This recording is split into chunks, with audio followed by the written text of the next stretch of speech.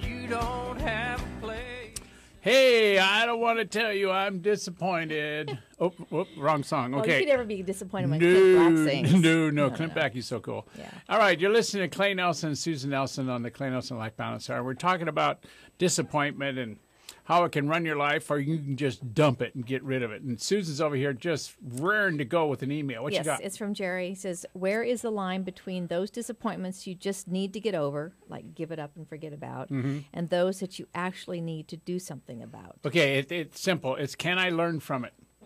Can I make something better? Can I make a difference? Those things that you're disappointed about that you can either learn from, make a difference, or grow somebody by, all right, you want to go get involved in. If they don't fall in one of those three categories, dump them, get rid of them, let them go. They mean nothing. With the disappointment or the person? No, the disappointment. Okay. You know, I just want to make sure I was catching. Did I misread? No. You did fine. I was. Is this going to be one of those blonde whiplash things, you know, where I'm walking around going, huh? No, you went faster than my brain was going. Oh, so sorry. I was just wanted to catch up and make sure. Okay, so that I all you understood. guys out there, Radio Land, that was Susan. That's my wife. She's a beautiful woman, and sometimes she says stuff to me I don't quite understand, and I just did that to her. So what's that? That's 1,000 for you and 6 for me, right? About that, yeah.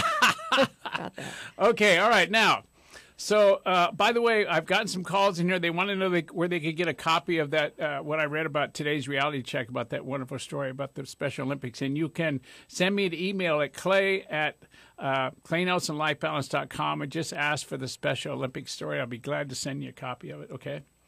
Let me see now. Dumping disappointment. First, you have to acknowledge that you have some, okay? And then you have to put your disappointment into perspective. And am I on my last segment of the show? This is it? Oh, then I need to be good here. You got to rush. Oh, do I? Oh, how much time have I got? Oh, 5 minutes. Oh, I got a lifetime. Okay, so you have to really organize yourself about disappointment, and you have to choose how much power you want to give the disappointment. I mean, you can give it all your power, or just a little bit of your power, or just enough to learn from it, or just enough to realize that, yeah, I am disappointed, but I'm getting over it. You know what I mean? You know, kind of like what you do with me, well, 90% of the time. You know what I mean? So it's like sometimes I'm really disappointed in what my clients say or do, because I just can't believe they would say it, or I just can't believe they would take the actions they take, but I just have to wait and see. Remember, so you have to keep things in perspective, okay? A good litmus test I've found is that if someone is bleeding or dying and there is something that I can do to make a difference in a disappointing situation, then maybe that's what I should do, okay?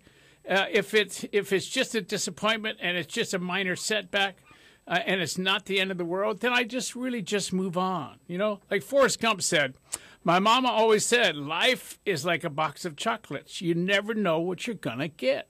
That's kind of like what life's all about, right? When you married me, that's what you got, the box, right? Okay, now. I didn't get the chocolates. I just got the box. That does it. I'm disappointed. All right. All right. So, in many ways, many respects in life, the box of chocolates that Forrest Gump said is really true. And if we're in touch with our feelings, and life is kind of disappointing sometimes, and so what? And it's okay. After all, it isn't about what we do with the stuff that gets thrown at us. It's because life is not about the stuff. It's about who we are and how we play the game. So it's pretty cool. Life's really cool. All right.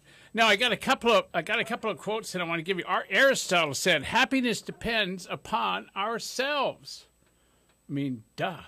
We're the only person who has a say in how our life turns out. Brian Tracy said, optimism is one quality more associated with success and happiness than the other. How about that one? Harry Truman, a pessimist is one who makes difficulties out of opportunities. All right? And an optimist is one who makes opportunities out of his difficulties. It's all about how you choose to be. It's all about your belief systems. I mean, remember the reality check story, today's reality check, the Special Olympics story, about everybody turning around and gathering up so everybody could win?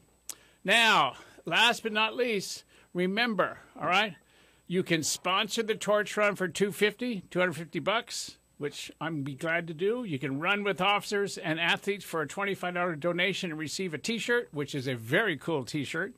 It's got one of those good necks on it, too, You make a donation to support the athlete attendance to the summer games, which they can all use the help. And last but not least, you can come and cheer the runners as they come through Santa Barbara. So get a hold of Sarah at 805-884-1516. So I want to thank you for being with me today. Susan, thank you very much. We've lived through another week. Isn't it cool? Boy. So Not too disappointed? no, not at all. So remember, disappointment is nothing more than the power that you give it. So if you want to give it power, do it good. Be disappointed for 30 seconds and move on, okay? So we're now, I'm Clay Nelson, and this is the Clay Nelson Life Balance Hour. You're listening on KZSB AM 1290 in Santa Barbara. Thank you for listening. This is Wednesday. You can hear me on Wednesday from 2 to 3 and from 10 to 11 on the same day, and then on Sundays from 12 to 1. So come on back, let's party.